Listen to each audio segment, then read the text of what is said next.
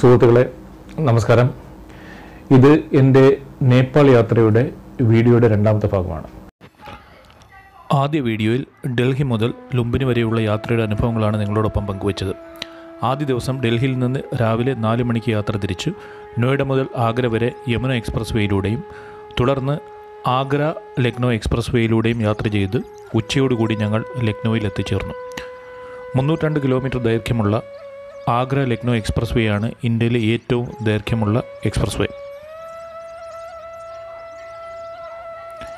India Nepal അതിർത്തിയായ സനോലിക്ക് ഒരു അന്താരാഷ്ട്ര അതിർത്തിയുടെ പ്രൗഢിയൊന്നും ഇല്ല.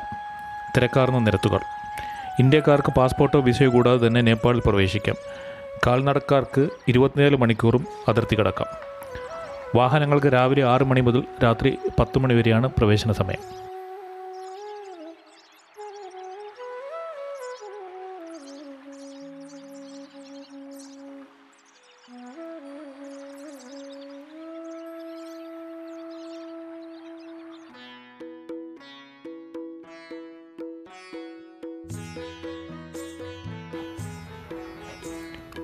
പത്ത് ദിവസത്തെ പെർമിറ്റിന് അപേക്ഷിച്ച് ഞങ്ങൾക്ക് 8 ദിവസത്തെ പെർമിറ്റാണ് അനുവദിച്ച് കിട്ടിയത്.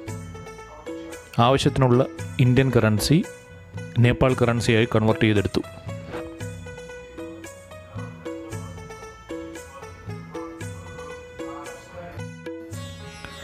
അതിർത്തിയിൽ നിന്ന് 26 കിലോമീറ്റർ അകലെ ലുംബിനിയിൽ രാത്രി താമസിച്ചു.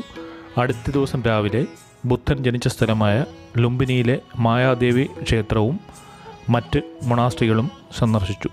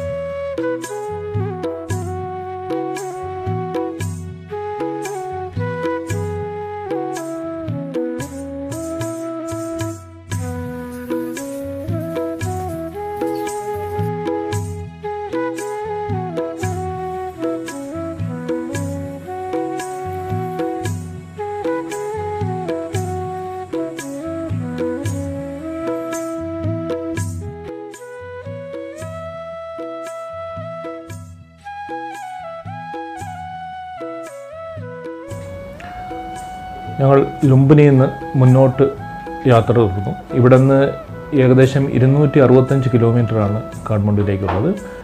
അത് ഒരു റഫ്ലി 7 മുതൽ 9 മണിക്കൂർ വരെയുള്ള യാത്രയുണ്ട്. മുന്നോട്ടുള്ള ആദ്യത്തെ പെട്രോൾ പമ്പിൽ തന്നെ ഞങ്ങൾ പെട്രോൾ ഫില്ല് ചെയ്യാൻ വേണ്ടി. നേപ്പാളിന് ആവശ്യമായ മൊത്തം പെട്രോളിയം ഉൽപ്പന്നങ്ങൾ സപ്ലൈ ചെയ്യുന്നത് ഇന്ത്യയാണ്. നമ്മൾ ഇന്ത്യയിൽ വാങ്ങുന്ന പെട്രോളിൻ്റെ ഏകദേശം പകുതി വിലയ്ക്കാണ് ഇന്ത്യ നേപ്പാളിന് പെട്രോൾ നൽകുന്നത്. ഇത് ഏകദേശം ഇന്ത്യയുടെ പ്രൊഡക്ഷൻ കോസ്റ്റിന് തുല്യമാണ്. നേപ്പാളിൽ പെട്രോളിന് 1 ലിറ്ററിന് 109 രൂപ 50 പൈസയാണ് വില. ഇത് ഇന്ത്യൻ കറൻസിയിൽ 68 രൂപ 43 പൈസയാണ്. അതായത് ഏകദേശം 5 മുതൽ 10 രൂപ വരെ ഇന്ത്യയിൽ നമ്മൾ വാങ്ങുന്ന വിലയിൽ നിന്ന് കുറവാണ് നേപ്പാളിലെ വില. 300 മുതൽ 500 വരെ ടാങ്കറുകൾ പെട്രോളിയം ഉൽപ്പന്നങ്ങളുമായി ഇന്ത്യയിൽ നിന്ന് ദിവസേന നേപ്പാളിൽ എത്തിയിരുന്നു. കഴിഞ്ഞ സെപ്റ്റംബറിൽ ബീഹാറിൽ നിന്ന് നേപ്പാളിലേക്ക് 69 കിലോമീറ്റർ ദൈർഘ്യം വരുന്ന ടണൽ സ്ഥാപിച്ചതോടുകൂടി പെട്രോൾ സപ്ലൈ സുഗമമായി. ഇന്ത്യക്കും ചൈനയ്ക്കും ഇടയിൽ ഒരു സ്ട്രിപ്പ് പോലെ കിടക്കുന്ന നേപ്പാളിൻ്റെ സാമ്പത്തിക വ്യവസ്ഥയിൽ ഇന്ത്യക്കുള്ള പങ്ക് വളരെ വലുതാണ്. എവറസ്റ്റ് ഉൾപ്പെടെ ലോകത്തിലെ ഏറ്റവും വലിയ കൊടുമുടികൾ സ്ഥിതി ചെയ്യുന്ന ചൈനയുമായി ചേർന്ന് കിടക്കുന്ന നേപ്പാളിൻ്റെ അതിർത്തി പ്രദേശങ്ങളിലൂടെ റെയിൽ റോഡ് ഗതാഗതങ്ങൾ സുഗമമാകുന്നതോടുകൂടി ഇന്ത്യയുമായുള്ള ആശ്രിതത്വം കുറയ്ക്കാൻ സാധിക്കുമെന്നുള്ള പ്രതീക്ഷയിലാണ് നേപ്പാൾ.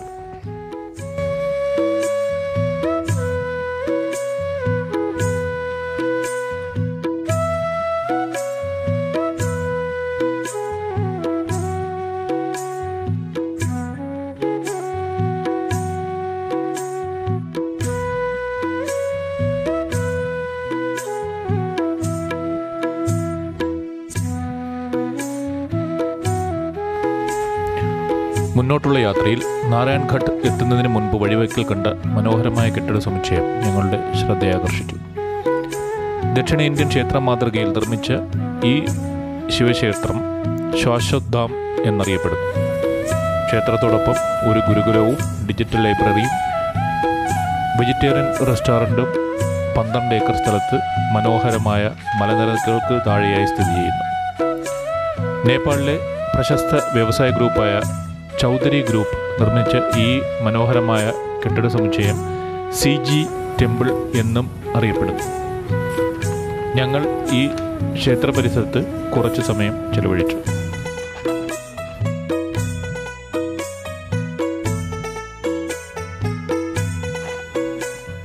യാത്രയ്ക്കിടയിൽ ഞങ്ങൾ കാഠ്മണ്ഡുവിൽ 3 രാത്രിയിലേക്ക് താമസിക്കുവാൻ ഓൺലൈനായി മുറി ബുക്ക് ചെയ്തു. ഇന്ത്യയിലെ ഡെബിറ്റ് ക്രെഡിറ്റ് കാർഡുകളോ പേടിഎം പോലുള്ള ആപ്പുകളോ നേപ്പാളിൽ അനുവദനീയമല്ല. 100 രൂപയിൽ കൂടുതൽ മൂല്യമുള്ള ഇന്ത്യൻ കറൻസിയും ഇവിടെ നിരോധിച്ചിരിക്കുകയാണ്. ഞങ്ങൾ കാഠ്മണ്ഡുവിലെത്തുമ്പോൾ രാത്രി 10 മണി കഴിഞ്ഞിരുന്നു. കടകളും റെസ്റ്റോറൻറ്റുകളും അടച്ചു കഴിഞ്ഞു. അത്താഴം ബഫ് മാമോസിൽ അഡ്ജസ്റ്റ് ചെയ്തേണ്ടി വന്നു. ബഫ് അഥവാ ബഫല്ലോ പോത്ത് ഇവിടെ സുലഭമാണ്. ഹിന്ദുമത രാഷ്ട്രമായിരുന്ന നേപ്പാളിൽ ബീഫ് സുലഭമല്ല. ഗോവധം നിരോധിച്ചിരിക്കുകയാണെങ്കിലും ഇറക്കുമതി ചെയ്ത ബീഫ് ലഭ്യമാണെന്ന് പറയപ്പെടുന്നു. അടുത്ത ദിവസം രാവിലെ ബ്രേക്ക്ഫാസ്റ്റ് കഴിക്കാനായി ഞങ്ങൾ ഒരു ചെറിയ റെസ്റ്റോറൻറ്റിൽ കയറി. ഇവിടെ ചെറിയ ചെറിയ പെട്ടിക്കടകളിൽ പോലും മദ്യക്കുപ്പികൾ നിരത്തി വെച്ചിരിക്കുന്നത് ഞങ്ങൾ ശ്രദ്ധിച്ചിരുന്നു. ഈ റെസ്റ്റോറൻറ്റിലും ഞങ്ങളിരിക്കുന്ന മേശയ്ക്കടുത്തിരുന്ന് കുറച്ചു പേർ മദ്യപിക്കുന്നു. അവരുടെ ബ്രേക്ക്ഫാസ്റ്റാണ്. മദ്യവും ആഹാരവും സെർവ് ചെയ്യുന്നത് 2 പെൺകുട്ടികൾ. ഞങ്ങൾ തുക്ക എന്ന നേപ്പാളികളുടെ ഇഷ്ട വിഭവവും ബഫ് നൂഡിൽസും ഓർഡർ ചെയ്തു. നൂഡിൽസ് ഇട്ട് ഒരു പ്രത്യേക രീതിയിൽ പാചകം ചെയ്യുന്ന തുക്ക അല്പം പ്രയാസപ്പെട്ട് ഞങ്ങൾ അകത്താക്കി. പോത്തിൻ്റെ നീളത്തിലുള്ള ഉണക്കിയ വറുത്ത സ്ലൈസുകൾ മാറ്റിവെച്ച് നൂഡിൽസും കഴിക്കേണ്ടി വന്നു.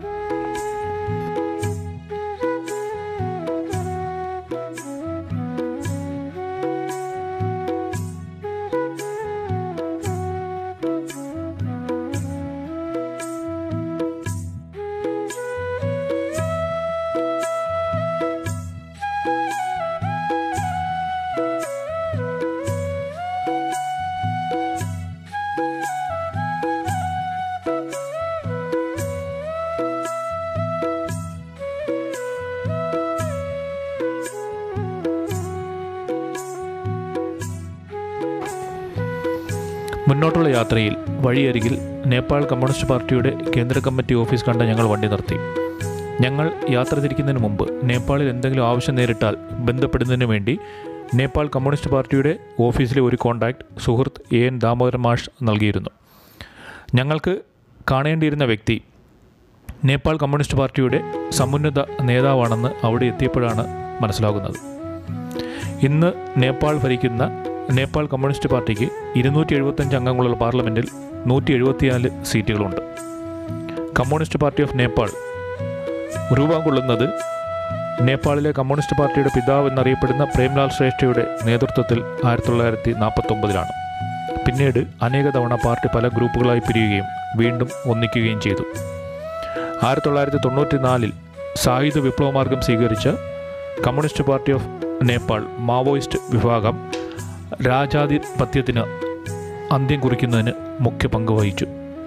Communist party of Nepal Marxist ലെനിനിസ്റ്റും communist party of Nepal Maoist വിഭാഗവും 2018 വീണ്ടും ഒന്നിക്കുകയും നേപ്പാൾ കമ്മ്യൂണിസ്റ്റ് പാർട്ടി എന്ന സംയുക്ത സംഘടന നിലവിൽ വരികയും ചെയ്തു. 240 വർഷങ്ങൾ രാജാധിപത്യത്തിലായിരുന്ന ലോകത്തിലെ ഒരേ ഒരു ഹിന്ദു രാഷ്ട്രത്തിൻ്റെ ജനാധിപത്യ മതേതരത്വ രാജ്യത്തിലേക്കുള്ള മാറ്റത്തിന് നേപ്പാളിലെ കമ്മ്യൂണിസ്റ്റ് പ്രസ്ഥാനങ്ങൾക്കുള്ള പങ്ക് വളരെ വലുതാണ്. നേപ്പാളിലെ ഏറ്റവും പ്രസിദ്ധമായ ക്ഷേത്രമാണ് നഗരത്തിൽ നിന്നും 5 കിലോമീറ്റർ അകലെ ബാഗ്മതി നദിയോരത്ത് സ്ഥിതി ചെയ്യുന്ന ലോകത്തിലെ ഏറ്റവും കൂടുതൽ സന്ദർശകർ എത്തുന്ന ശിവക്ഷേത്രമായ പശുപതിനാഥ്. പണ്ട് കാഞ്ചീപുരത്തു നിന്നും ഇവിടെ എത്തിയ ധർമ്മദത്ത രാജാവാണ് പശുപതി ക്ഷേത്രം പണിതുയർത്തിയത്. ബുദ്ധരിൽ നിന്നും പശുപതിനാഥിനെ മോചിപ്പിച്ചത് ശങ്കരാചാര്യരാണെന്നും കരുതപ്പെടുന്നു. പശു എന്ന സംസ്കൃത പദത്തിൽ നിന്നും രൂപം കൊണ്ടതാണ് എല്ലാ ജീവികളുടെയും നാഥൻ എന്ന് അർത്ഥം വരുന്ന പശുപതിനാഥ് എന്ന പേര്. 5 മുഖങ്ങളുള്ള ശിവലിംഗമാണ് ഇവിടുത്തെ പ്രതിഷ്ഠ. ജ്യോതിർലിംഗത്തിൻ്റെ മുകളിലുള്ള മുഖമാണ് പശുപതിനാഥിൻ്റെ പ്രധാന മുഖം. ലിംഗത്തിൻ്റെ പടിഞ്ഞാറ് ഭാഗത്തുള്ള മുഖം ദ്വാരകയെയും തെക്ക് ഭാഗത്തുള്ള മുഖം രാമേശ്വരത്തെയും കിഴക്കേ മുഖം പുരി ജഗന്നാഥിനെയും വടക്കേ മുഖം ബദ്രിനാഥിനെയും പ്രതിനിധാനം ചെയ്യുന്നു എന്ന് വിശ്വസിക്കുന്നു. ഫോട്ടോഗ്രാഫി നിരോധിച്ചിരിക്കുന്നതിനാൽ ക്ഷേത്രത്തിനകത്തെ കാഴ്ചകൾ ഞങ്ങൾക്ക് ക്യാമറയിൽ പകർത്തുവാനായില്ല.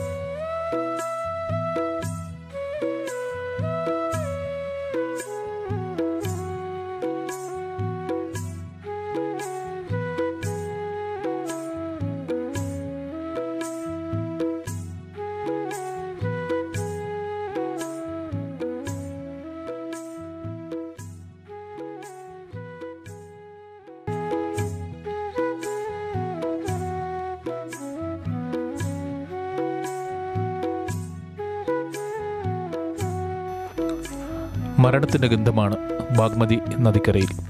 ഇവിടെ വെച്ച് മരണപ്പെട്ടാൽ എല്ലാ കർമ്മദോഷങ്ങളും മാറി അടുത്ത ജന്മം മനുഷ്യനായി തന്നെ ജനിക്കുമെന്നാണ് വിശ്വാസം. ജീവിതത്തിൻ്റെ അവസാന നിമിഷങ്ങൾ ഇവിടെ കഴിച്ചു കൂട്ടുവാനായി എത്തിച്ചേരുന്നവരുണ്ട്. നദിയിലേക്ക് ഉന്തു നിൽക്കുന്ന പ്ലാറ്റ്ഫോമിംഗ് ശവങ്ങൾ ദഹിപ്പിക്കുന്നത് കൗതുകത്തോടെ ക്യാമറയിൽ പകർത്തുന്ന ടൂറിസ്റ്റുകൾ. ക്യാമറ കണ്ടാൽ ഏത് രീതിയിലും പോസ് ചെയ്തു തരുന്ന വർണ്ണശബളമായ വസ്ത്രങ്ങളും മുഖത്ത് ഭസ്മവും ചാർത്തിയ സന്യാസി വേഷധാരികൾ.